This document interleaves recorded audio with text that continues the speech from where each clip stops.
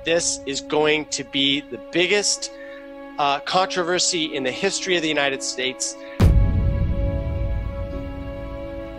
They treated me so well, but all that changed in 2016 when Donald Trump won the election. And what I realized was, oh my God, some of these news items really did happen. The media wasn't willing to talk about this counter evidence that existed. They control everything. They read our emails, they read our location data, they sell it to intelligence agencies around the world. But the problem that we're facing right now is I found what that project was. That project was called Why aren't the people on TV talking about what the dissenters are talking? Well, because they're pushing an agenda and they're only selecting people that agree with their agenda. And if you don't agree, then you're ostracized, you're demonized, and then sometimes you're even murdered. Right? Like, let me give you an example. Dr. Robert Epstein, he was the former editor-in-chief of Psychology Today. Just to know, hold on, just for people out there who may not know him, he's no way related to Epstein, who didn't kill himself. My apologies for saying Epstein. His name is Dr. Robert Epstein. Okay, so Dr. Robert Epstein started in 2012 researching Google's systematic bias.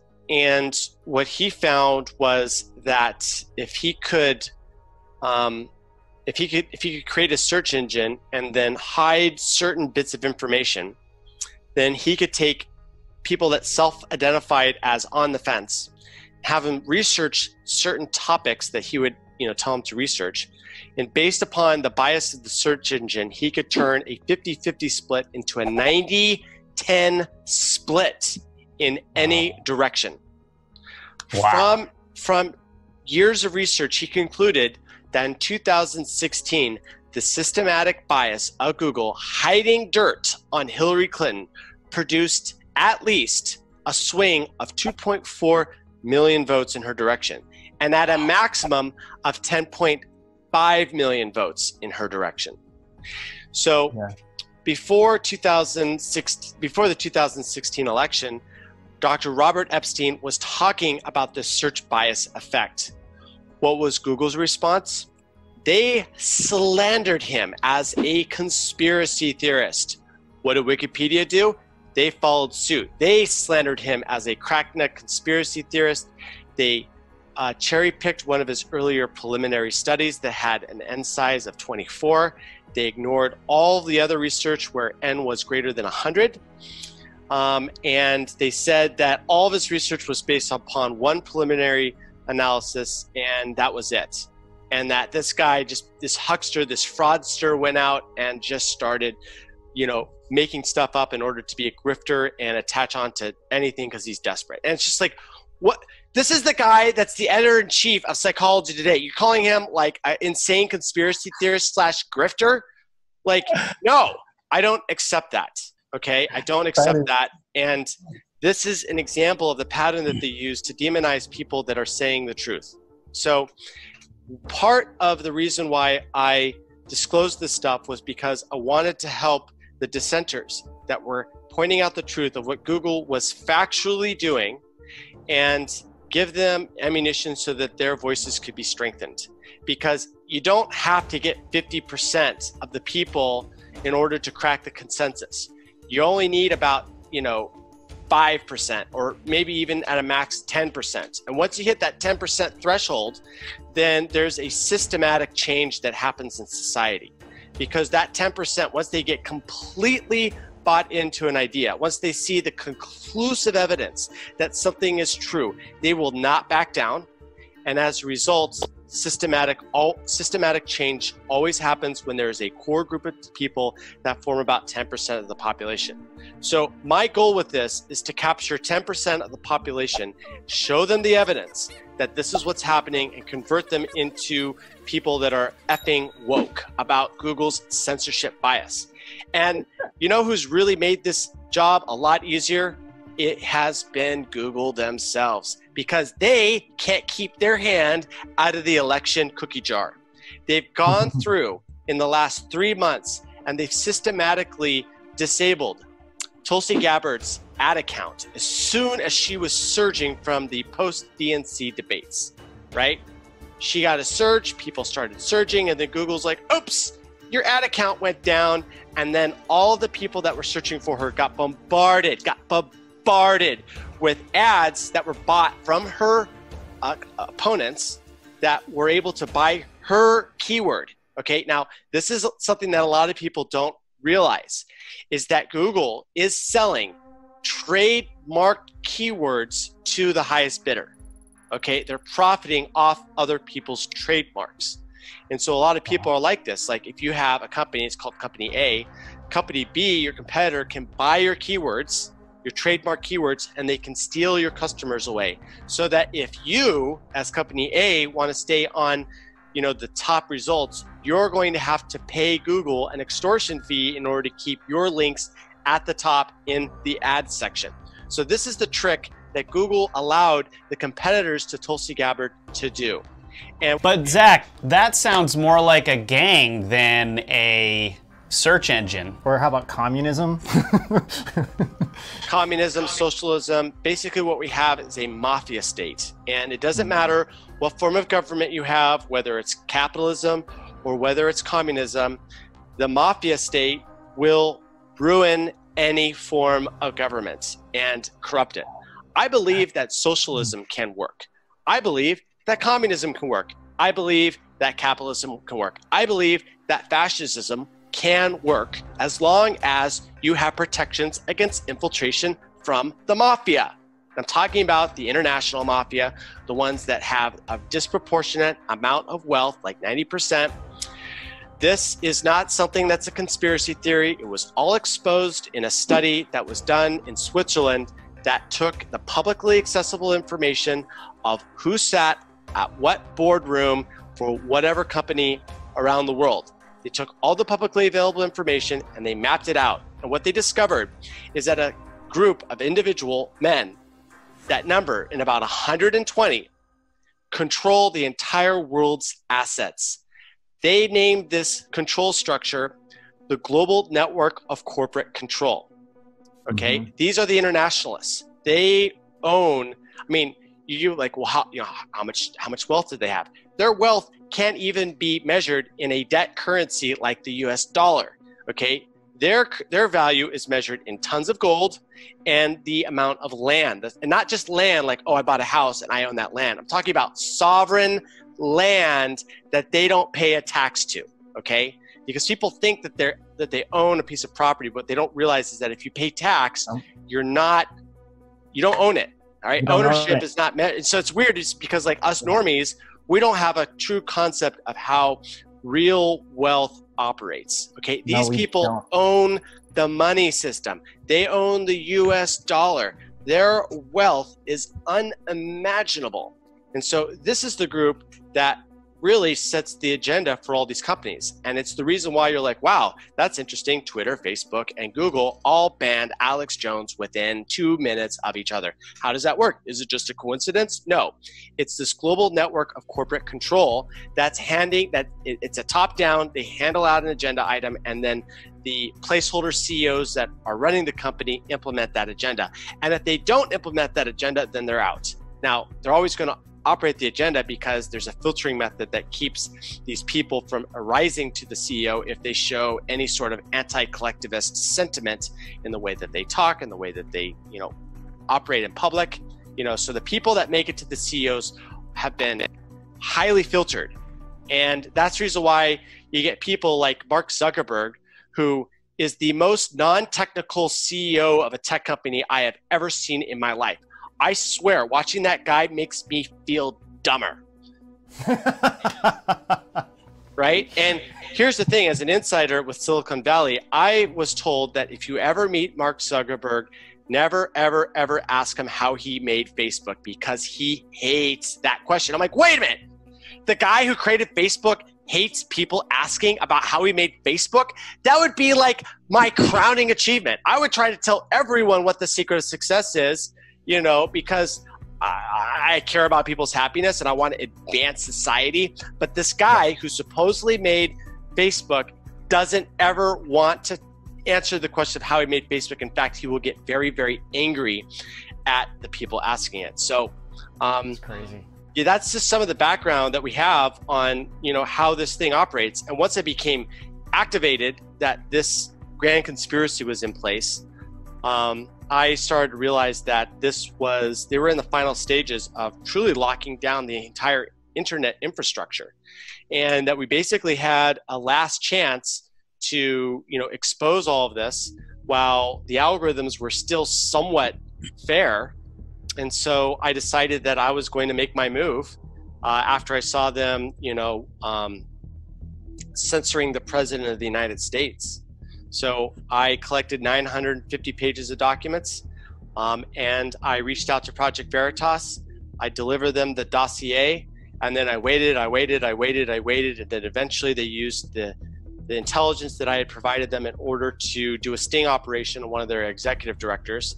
Got her comfortable, got a little drunk, and then she casually mentioned that, oh yeah, we should never be broken up, because if we're all these other companies, then together we can't stop the next, you know, Trump situation in 2020. Like, that's not a paraphrase, that's almost the exact quote. Like, we've got to stop, you know, the next Trump situation in 2020. And so it's just like, there you go. You know, that's the exposure of the of what these people are really thinking on the inside, even though they don't want to say it in public. And so that that blew the whole lid. Like, once that went live on Project Veritas back in June, the internet went really crazy. It was the only thing anyone was talking about for like 3 days. Now, at this time, I did not come out I did not come out. I talked about it, but I talked about it under a veil of secrecy and anonymity. And instead of disclosing all 950 pages, we decided that we're only going to disclose 2 relevant pieces of documentation. Well, what I hoped was that that was just going to allow me to get this off my chest, warn the American public and the patriots, and give them sort of like a thread that they could start to pull to unravel this whole mess. Unfortunately for Google, they decided they were going to start engaging in legal warfare against myself. And they started doing this by sending a very, very, very expensive law firm to start, you know, shaking me down. And they did this with a series of letters that was demanding access to all of my personal information, all my backups, demanding who, you know, what information I retained, who I had shared it with, you know, all this stuff. And so I thought about it and I was like, well, obviously they want to do this because they want to shut this disclosure down. They know what I've seen because they've got server logs, so they know that there is some bad stuff coming. And honestly, it's not too hard for them to figure it out. Like, I literally resigned, and the reason for my resignation was because of criminal activity and sedition from the company. Now, I didn't say that in a resignation letter. I said that privately to my boss as the reason why I was leaving. I said, I cannot work in a company that is that has active subversion against the president of the United States. Otherwise, I am guilty as part of the conspiracy myself. So yeah, that's treason, right? Treason. I mean, you know, my boss was like, oh, but he just like totally dismissed it. Like, you know, thought that it was ridiculous. Like, I had showed him the evidence before. Like, he's just a brainwashed, you know, individual. Also, he's a Chinese national. So, you know, communism and them go together really well. It's like, well, whatever the group thinks, we can't go against that because they've got this like Confucian sort of philosophy way of thinking. You know, Yes. not everyone around the world thinks like people do in the United States. So finally, I was just like, yeah, this is wrong. I got to leave. And then a week later, the first disclosure came out. about 2 weeks later, the law fair started happening with this legal firm. And so I'm like, well, obviously they want to shut me up. Obviously they don't want any more of this to be disclosed. And while I haven't disclosed it, I've got a big, wet, juicy bullseye on the back for a assassination hit job. So I said, you know what? It's time for the American public to know how bad Google really is. So I took all the documents, I printed them out, 950 pages, and I mailed it off to the Department of Justice Antitrust Division in Washington, D.C. I then called up Keith and I said, hey, James O'Keefe, I need to, I want to let you know that if I die, then every single document that I've ever given you can be disclosed to the public. And then I went to Twitter and I stated that I had activated Dead Man Switch, and that if anything happened to me, that that all information would become immediately public, right? Google responded by red flagging me with a wellness check, and SWAT team showed up. SWAT team actually showed up, and not only just the SWAT team, it was also people on the rooftops with sniper rifles. Not that many, but a few. The SWAT team called in a bomb threat to my house because they saw a tin can sitting next to the gate of my house, and they said, this looks like it could be an incendiary device. And they're like, oh, this wire over here, that could be like a detonation device, even though... Meanwhile, it was like, yeah, it was last night's Campbell's soup or something like that. It was actually denatured alcohol. My roommate is a fire dancer, performs on stage, so she just kind of carelessly left this like denatured alcohol. And so they well, I mean, to be fair, that's not that careless. I mean, you guys are just like, that actually is quite normal for her job. It just so happens that when the SWAT team's after you, they're gonna see that and something's gonna go down. Right. So I didn't answer the door, by the way, so they didn't even know that I was home. They called in like this bomb threat. They shut down from 20th Valencia all the way up to like 22nd Valencia. The theater by my house was evacuated. The stores were evacuated. Everyone was evacuated, and it was a really bad sort of situation. They're all trying to get me to come out. I'm like, no, I don't want to come out. Like, just like I'll answer any one of your questions over voice chat or FaceTime. But no, they wanted me out of the house so that they could, you know, ask me these questions face to face.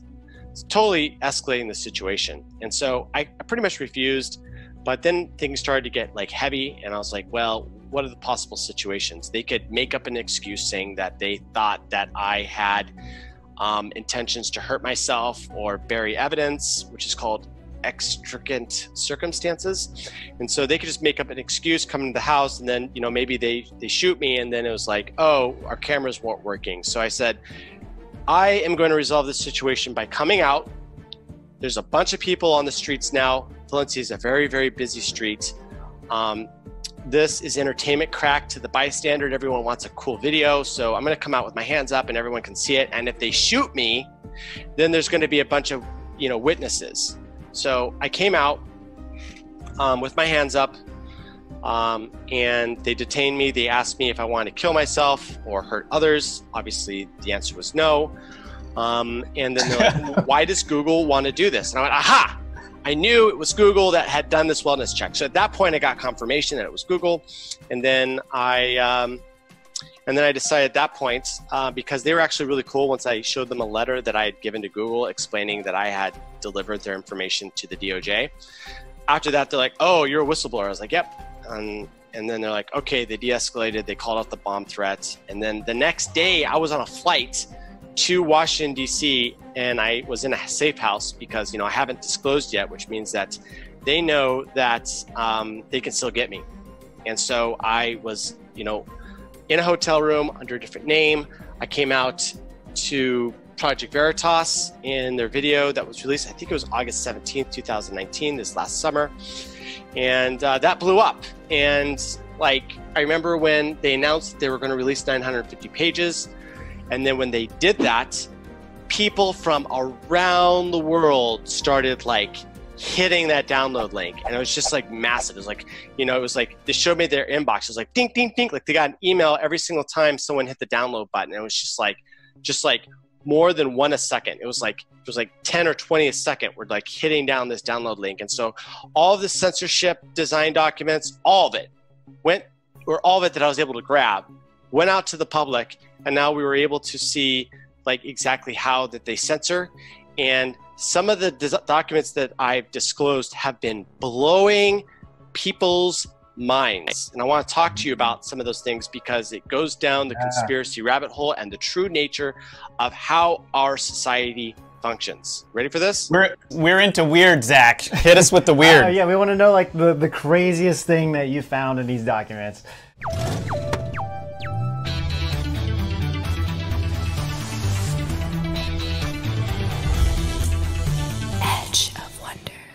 Okay, so what I found out was there's something called the YouTube query blacklist.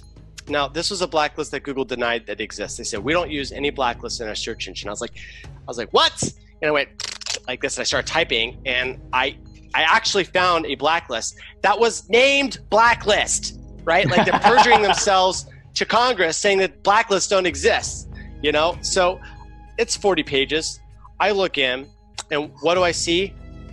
It's covered with suppression targeted against people trying to research false flag attacks on every major like mass casualty event that is out there, right? I'm talking Las Vegas, Stephen Paddock, anything that associated Stephen Paddock with anti-Trump sentiment was removed, was blacklisted. Anything that had a positive correlation between Stephen Paddock and the DNC was also removed. So it was like, hey, if it's bad for Trump, boost it up. If it's bad for the DNC, suppress it.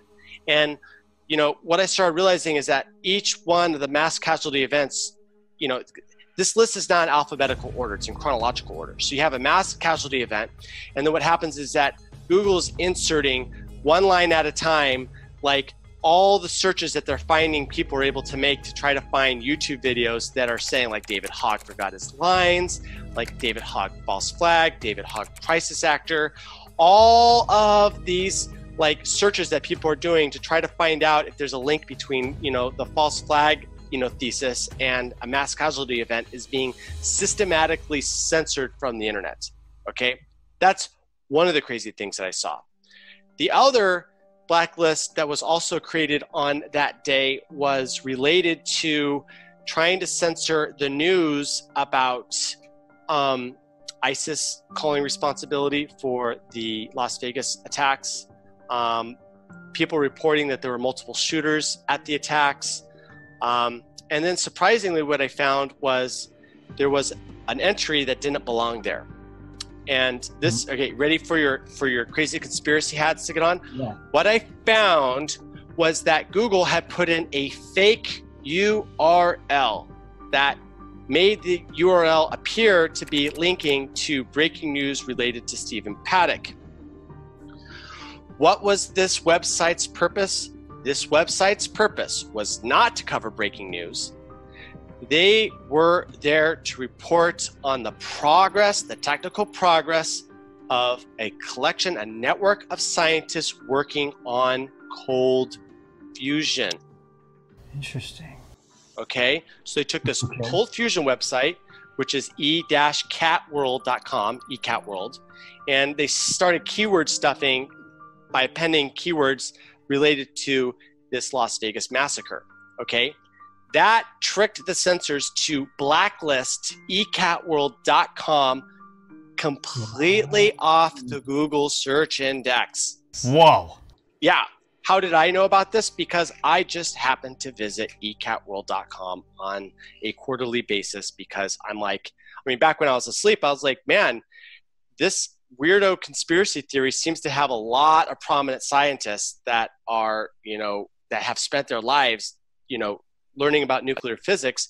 They all believe that this is like a real thing, and they keep on like putting in all these papers, and oh my God, Cornell University is now publishing this stuff. Wait a minute, is this like, so I had this kind of thing. I was like, well, the consensus from the media is that it's fake, but it's got every appearance that this is legitimate science because now it's being released in peer-reviewed journals. So you're talking about this cold fusion aspect, right? Like these scientists are actually making, like, or developing or working on like aspect of cold fusion. It's energy. This is like, this would totally disrupt all of the different, it's energy disclosure basically they were trying to suppress, correct? Yep. That Google was trying. So then Google was in like putting in these keywords to try to block the site so people couldn't find it, correct? So that's right. And as a result, they announced on ecatworld.com that they had been de-indexed, that Google was not helping them. And so what they did is they created a .org to replace it. Now the problem is that all the backlinks that Google uses to rate a site's importance was based on the .com. So all the .org stuff, you know, there's no backlinks to there. And as a result, it's not considered it doesn't have a good like page rank score. And as a result of that, it just, so the .org was not showing up. I was able to find this and I'm like, well, I work at Google and I've got access to their bug database. So I went into their bug database and I searched for, you know, this thing, and I came to this blacklist that involved the Las Vegas massacre.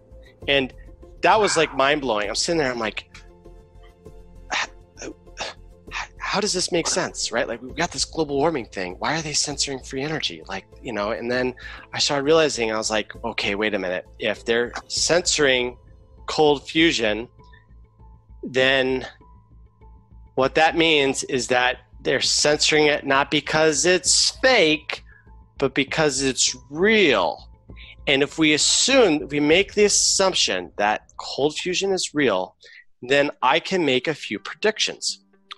Prediction 1, Google is so large as a corporation that in order to hedge their bets and keep their finger on the pulse of the cold fusion technology space, they're going to have themselves a cold fusion lab. But prediction number 2, they don't want to contradict the global warming hysteria, okay? Which means that their lab that they're using to keep tabs on the whole system will be secret. So, you know, there was no information publicly about this cold fusion lab, but I am a sleuther. I did my research and I found it. I found Google's, at the time, secret cold fusion lab.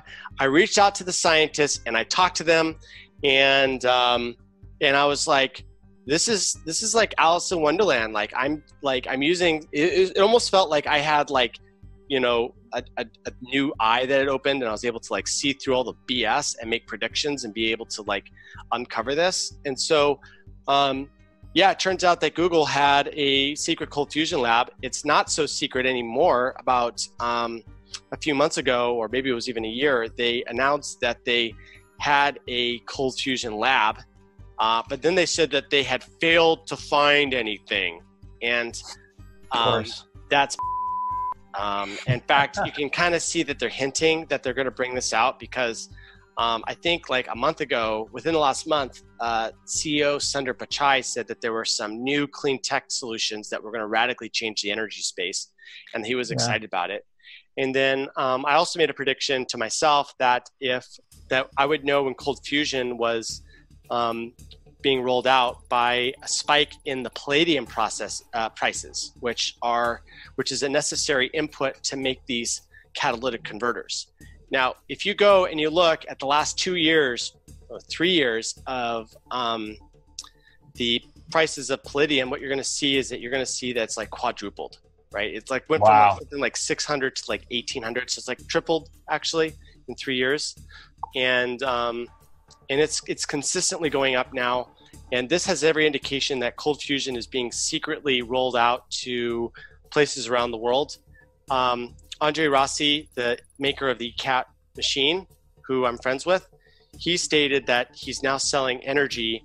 He's not selling the power plant because people can just open it up and see how the whole thing works, and it's a proprietary thing that he has. And so, so cold fusion's real. Global warming's human-caused global warming is a psyop to get us to pay for a tax and to make us feel guilty, like the Roman Catholic Church did in the Dark Ages. Like it's all part of this mind manipulation that so that we will give up our freedoms, we'll give up our prosperity and our sovereignty, and give it all up to a centralized one world government that knows better than we do. And usually, before we wrap it up, Ben always likes to ask. Go ahead. Well, I mean, because everyone back. You don't have to explain. Go ahead. Well, okay. What keeps you keep doing what you're doing? What keeps you motivated? Because I mean, obviously, for you, this can be very dangerous. Although a lot of insiders do say, once you come out, you're in that public sphere, it's a little bit easier than when you're trying to work in the shadows. But how has this been for you, and why do what's your motivation? Yeah, my motivation is I was an atheist.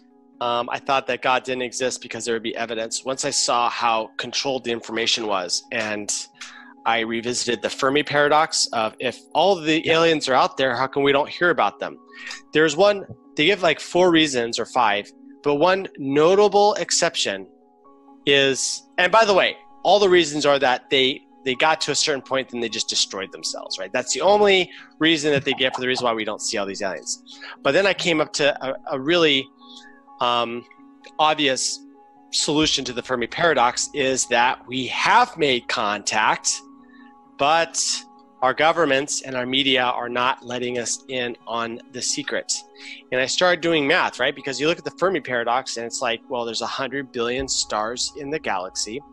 What are the chances that one of those stars would form a intelligence before us? Like, we're not even a 2nd generation star. We're like a 3rd, 4th, or 5th generation star. And if you look at the scale of the universe, I imagine that God probably formed on one of these 2nd generation planets that, which wasn't completely made up of hydrogen, it was something else. And then this super intelligent, dominant life force came to rule the galaxy, and that they're the dominant life force.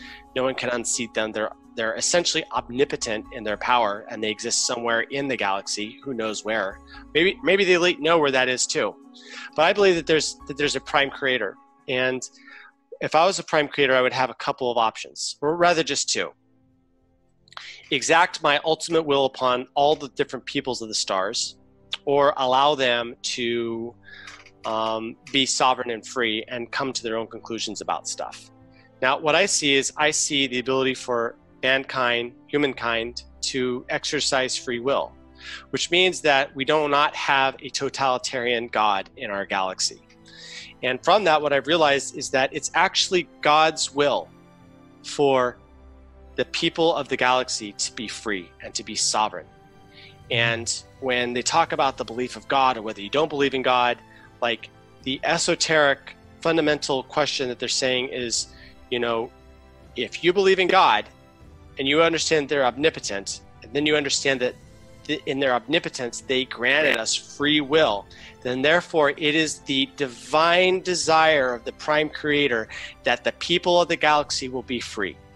And so once I started to realize that, I kind of broke down in tears, because, like, for the first time I rediscovered God and realized his beautiful majesty, that this entity was existing to allow me to have freedom of choice.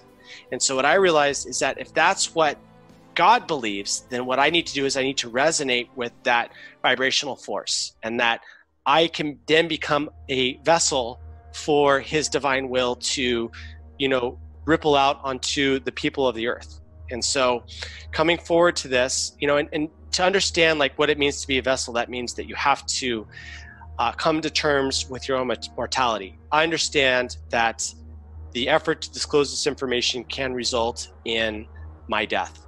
But the thing is that if I'm dead, I'm not going to care. So I decided to take the Pascal's wager. After a year of contemplating this almost daily, I decided that I was going to take this Pascal's wager. I was going to resonate with the higher powers of the universe and the galaxy, and I was going to do an act that made people free, because that's the will of God, is to have people to be free. And so I hope that I've been successful with that. And, if something happens to me, then, you can always be rest assured that I was acting in a way that was servicing a higher power, and that everything that could and will happen to me, I've readily accepted, because it's worth it. Man, that gave me chills, yeah, Zach. That was awesome, man. Seriously. That is so great to hear you say all of that. Yeah. Man. And also, like, I think it's really good for, you know, it doesn't take long as you're researching this stuff before you come to the conclusion that atheism is one of the biggest psychological operations on our planet. Yeah. And, you know, it's I mean, it's the pinnacle of what communism is, essentially. I mean, you know, and then coming to the and then it doesn't take long before you start looking into who they used to push all of that. You start looking into Darwinism. You start breaking some of those things down. You start going into the scientists, and then all of a sudden your world's upside down, especially if, you know, you're not used to that kind of stuff. But, man, thank you so much for being with us and for being the inspiration that you are and coming out and giving everyone out there this information and your message along with that. We can't thank you enough for everything you're doing. I know. This is, seriously, Zach, this was like such a phenomenal interview. I'm just like, wow, this is so awesome. Yeah, and hey, listen, anytime you are welcome on our show to talk about whatever it is that you feel like you need to talk about. This is, you know, your show too. So yeah, you've got a home here, and anytime you need to drop anything or whatever, you just let us know, and we'll just set something up. Yeah, seriously. Yeah, well, hey, if it's my show too, then I want to cut of the profits. You're a smart businessman too, I see.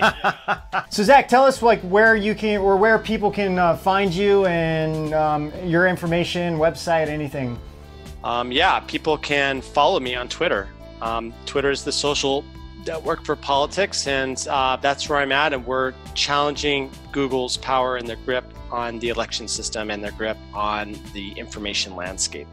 And so if people feel like they want to help save America, then come follow me on twitter.com/perpetualmaniac. That's my username, perpetualmaniac. And like and retweet the things that I'm doing that are very important. And the things that are important, you'll know because they're important. So please follow me there on twitter.com/perpetualmaniac. And do you have any, like, anything upcoming that you're working on or going to be a part of? Yeah, there's a bunch of things that I'm working on, but I don't want to give the enemy a heads up on what I'm working on, so they're kind of under wraps. But cool. But yeah, I would love to come back on the show and talk about some more things. I wasn't able to get to everything about the story, and there's some really juicy tidbits. So, awesome. You know, for everyone out there, subscribe to Edge of Wonder because they've got really good stuff, and I'll be back. All right. Awesome, Zach. Thanks so much, Zach. Thank you. I followed Q within the first week. The stuff that Q was posting was absolutely insane. The turning point for me when I really started to believe it was John McCain's boot, which the boot to the other leg. Do you understand where the pedophilia comes into play and why that's being done? How weird do you guys want to go? The weirder, the better. Okay, we're gonna go down those rabbit holes. You ready for this? This is Zach with Edge of Wonder, and we'll see you out on the edge.